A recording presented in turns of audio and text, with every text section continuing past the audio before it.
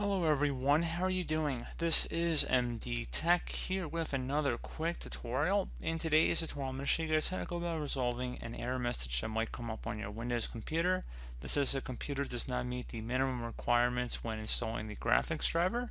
So this should hopefully be a fairly straightforward tutorial here, guys. And without further ado, let's go ahead and jump right into it.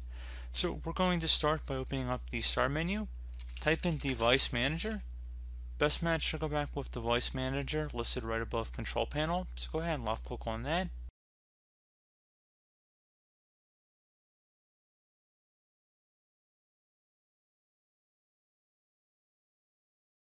You want to expand the display adapter section, so go ahead and double click on that.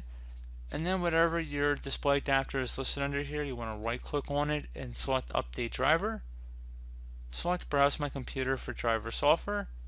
Select Let me pick from a list of available drivers on my computer.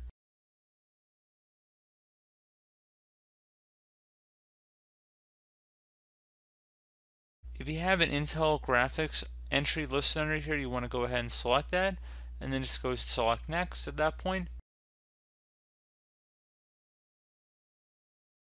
Give it a moment here, and it should say Windows has successfully updated your drivers. Select close and restart your system, and that should be about it. So as always, thank you guys for watching this brief tutorial. Do hope I was able to help you out, and I do look forward to catching you all in the next tutorial. Goodbye.